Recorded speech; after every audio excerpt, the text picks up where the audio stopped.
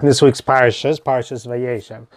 We have the story of Yosef and his brothers. We have the story of Yehuda and Tamar, the story of Yosef and Eshes Potiphar. A lot of famous stories with a lot of famous Musar lessons in them. I wanted to explore a fairly famous Rashi, one that many people maybe have heard ideas on before, but hopefully we'll have some new insights, and even if not, always good, always bears repeating. So we have the story where Yosef is sold by his brothers, whatever the decision that the brothers made, and they give him over to the Orchas Yishmaelim. The pasuk tells us in Lamed Zayin Chaf Hey, the Orchas Yishmaelim was Ba Migilad, and the camels were carrying Tsari Velot, Nechos Tsari Velot, that they were carrying different spices. Rashi brings from the Madrash, why does the Torah tell us what the camels were carrying? To teach me the reward for tzaddikim. Because it's not the derech of Arabs to carry itron v'nef. That's what they carry, and that's a bad-smelling stuff. And this caravan had besamim, which was abnormal, so that Yosef shouldn't be harmed from the reach ra, from the bad smell of those items. Instead, there should be a good fragrance of the spices.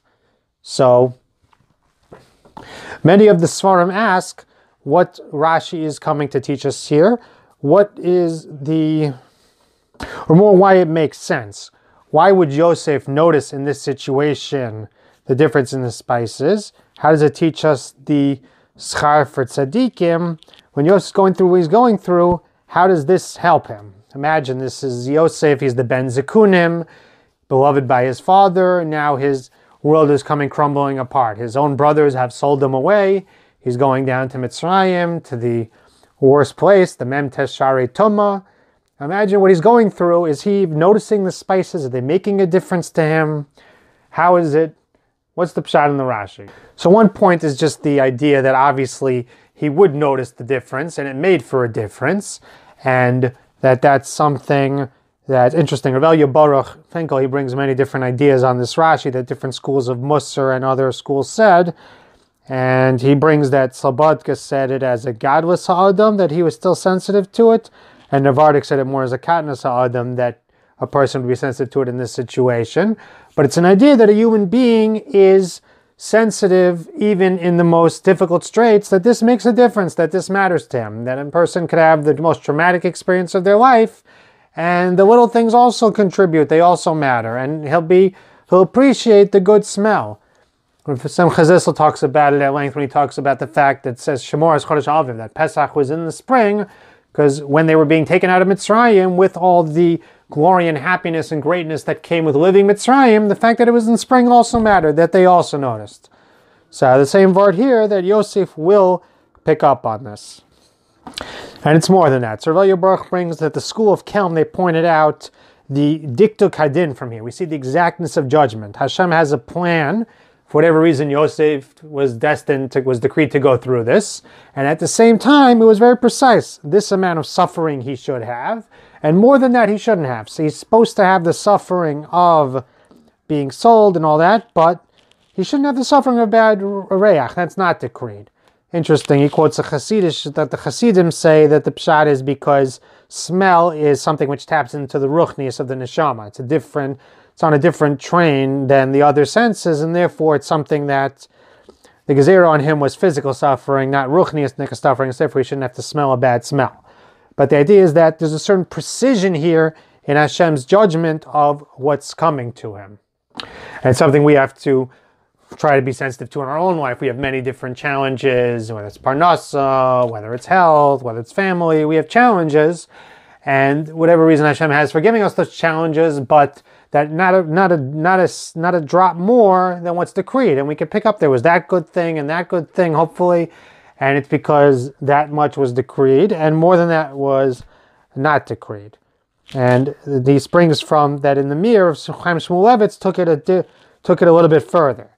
That this was a special way of Hashem showing a ha'aris panim, favorableness towards Yosef.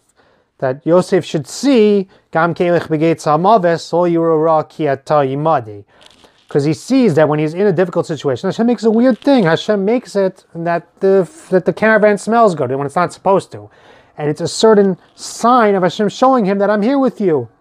and I'm taking care of you. And it was something that Yosef would be able to be sensitive to and pick up on. And maybe something that we in our own lives, we could try to feel out such things, be sensitive to them. And tells, he says, they explained it with a mashal.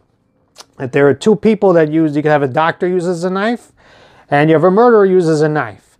But there are certain ways you could see the difference between whether you're being stabbed by a doctor or a murderer. And one of them is just, how did the doctor take care of the knife? He cleans the knife, he puts gloves on his hands, he makes sure it's a clean, sterile experience. And that's what Hashem did with Yosef, that these sufferings were clearly the precise cut of a surgeon, that Hashem is showing the gentleness of it in this aspect of it.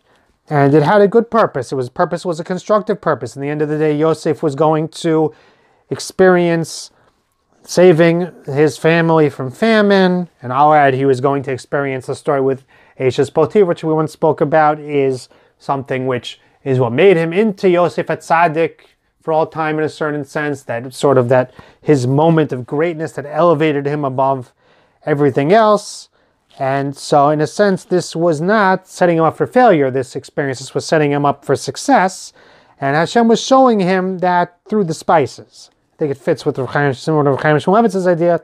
I think it's all pointing towards an idea that you could say that this spices was not just that he didn't have a bad experience, but it was a sign Hashem was giving him that he could pick up on, that Hashem was here with him and making something unusual in a time of suffering, giving him something good, which shows him that he's with him and that he's taking care of him and that everything is very precise, and Hashem has not forgotten about you. Hashem put you in this situation. Hashem's giving you exactly what you need and giving you good along with it. And if Simcha Zissel explains Rashi, this is the pshat. It teaches the matan scharan shel tzadikim, because if we see that this little thing that HaKadosh Baruch Hu did for Yosef, in the sense, maybe not so little, but in a sense it was little, so then it teaches us how much love he has for him, and it gives us an inkling of how much reward is waiting tzadikim who follow what Hashem wants. Maybe Zocher to learn from this lesson of Yosef about the precision and the love that Hashem sends us with everything that he does, even when he's executing the Midas Hadin upon us. Maybe Zocher to be able to develop our Ayin Tova and our Bitachon, and develop that ability to find the Reach HaBesamim in our own lives, and appreciate that even when we have challenges, it's coming from a loving Father who has a precise reason and a precise cheshbon in what he's doing. Wishing you all a wonderful Shabbos.